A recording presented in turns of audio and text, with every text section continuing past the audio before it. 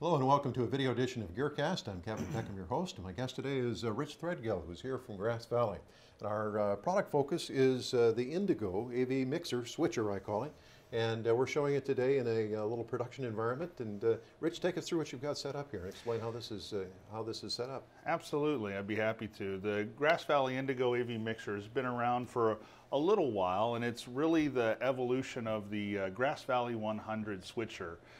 But taking advantage now of scaling, multiple signal formats, and so on. So what we have shown here today is the Indigo HR, which is the second of 3 models that are available. It has up to 12 standard definition video inputs that could be analog or digital. It also has a pair of high definition inputs that could be HD SDI or DVI-I, analog or digital. So this is really multi-format but mixed mode in this case. So the idea is standard def and high def living alongside each other in the same production. Exactly. Yeah. But the wrinkle here is we also add audio mixing, which is why we kind of call it a mixer more than a switcher, because I also have 8 stereo audio inputs that I can bring into this and mix. So it's really a production work center at that point then. That's correct, with scaling up and down and advanced features you'd find in a production switcher, like keying, as we're showing here, a chroma key function, transitions, wipes, effects, color correction, all those things that would be on a higher end production switcher. What's the primary application for this? Is it primarily post-application or is this for live? This is really a live event product. Most of our customers we find in house of worship, live events, concerts, arena venues where you're doing image magnification and running in a live event situation. Oh, makes very good sense. Well, take us through a little of what you've got done here and show us how you're doing it. Absolutely. I've got, in a limited environment here, I'm bringing a pair of high definition inputs from our T2 IDDR, which we'll talk about in another segment. But I'm basically bringing in 2 high definition sources. And I have our models here that are actually the source material. They're standing in front of a blue screen.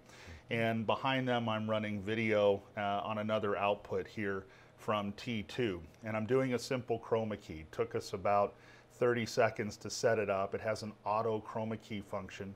And a lot of customers that use these products struggle with chroma keys. Sure, we tried to make this real easy. And I can just do simple transitions here. I've got stills and other video sources that I can bring in and apply effects. Real simple operation. What one great feature about it is this large touchscreen display. Makes the setup, configuration, changes, all those different things you'd want to do in a mixer product like this really easy to execute. Yeah, we're not struggling to read a little 3-inch display here. This is really quite elegant. And now, is this a touch screen? So it's this is a touch screen that allows me to navigate through all my different menu functions, whether I want to make setting adjustments in my audio mixer, if I want to make changes to my mix effects, my keyers. I can even preview my outputs on this touch screen in a pinch if I need to do so. Wow, that's really an outstanding user interface. And it has a still store capability, I see, as well. So what are the limits and capabilities of the still store? So as a still store, I can store up to 24 stills, 12 of them in an SD resolution, 12 of them in a high definition resolution. And I can capture stills from any input. I can also import stills from my USB thumb drive, JPEGs, PNGs, and I can capture them and export them as well. Now, is this the screen that we'd actually call them up? Is this a touch it and bring it up, or do you build a list, or how do you stack these up, or how does it work? This would be where I capture them, and then I assign them to button positions on here. So I can it's assign an assignment position, okay. That's right. And I can assign any video input to any button position, any still to any button position, and any audio input to any fader position. And tell me a little about the EMEM on this. How extensive are we capturing and setting up the transitions? Absolutely. The EMEM capacity is it's really something Grass Valley pioneered back in the day. So decades ago, yeah. Decades ago. So EMEM is our word for a preset. And I can store up to 160 EMEMs into this mixer, which is great to set up keys, transitions, effects, audio settings, and be able to call them up with just a 2-number punch. And for for most customers, that allows them to set up events well in advance and then run through a series of EMEM call-ups to simplify their actual live production. And especially when we're calling up stills or interacting with other devices. Now, does this have GPI outputs or the ability to reach out and control, in this case, your source material here off of another device? Absolutely. One of the nice things we've done is we've built control of not only Grass Valley devices, but other devices as well. So you have a GPIO interface you can use if you want to use for tally in your cameras, for example, or have external control of the switch from a GPI interface. We also have an Ethernet port on here which will connect to a Grass Valley AMP control network that allow you to control T2 IDDRs, turbos, K2 servers, even some of the older M series products, all from the touch panel here. So you essentially eliminate the need of a deck operator and can operate right from this interface. And you mentioned House of Worship and other applications where a lot of times the people who are operating the equipment aren't doing it as a full-time opportunity. It's a once a week kind of a thing. So certainly if you can build those transitions and some of those elements into an EMEM and have them execute the open to something or transition automatically, it makes it very powerful. Absolutely, and I can save all those settings on a USB thumb drive and simply hand an operator, it could be the volunteer at the church, and say, okay, here's your show to run, insert that, load it up, and it's all built and ready to go. Well, it certainly simplifies it and it adds a lot of power and allows you to do much more sophisticated productions. Now, you mentioned there were several levels to the or different models within the line. Take us through that a little bit so people understand where the stratifications are. I'd be happy to. There's 3 models to choose from. The base model is called the Indigo SD. It's a standard definition only model, has 12 inputs for video, 8 audio inputs.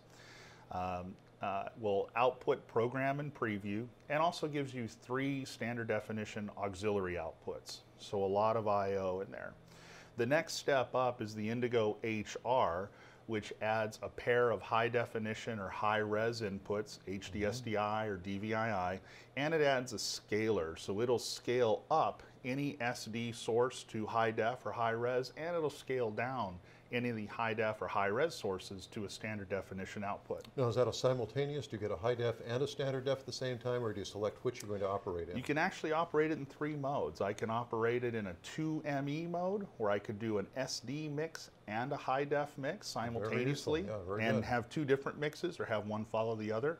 Or I can, in a simpler mode, I can operate in a flat mode, and I have the mixer figure out all the scaling for me, and I'm just going to output high def or just output high res. Get to where I want to go. That's right. Great. And the 3rd model in the line is what we call the Indigo HR8, where we actually add an 8x4 acapella router that will increase your HDSDI inputs to 8.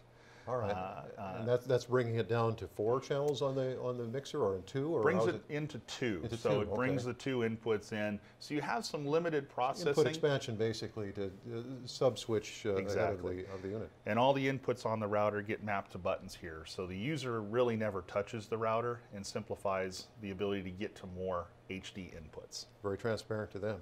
Well, we'll flip the unit around here and let people get a look at the ins and outs on this. But once again, it's called Indigo. Let's give them those model numbers once again, because they're going to be checking on the website to take a look for more detail on these products. You bet. It's the Indigo SD, all standard definition. Indigo HR, which includes standard definition and a pair of high definition inputs.